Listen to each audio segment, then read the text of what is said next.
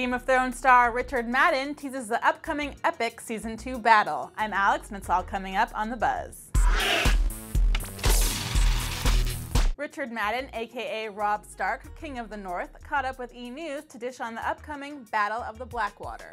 Fans of the original novels know what I'm talking about, and Madden wants you to know that the HBO series will do great on-screen justice to the book's epic clash.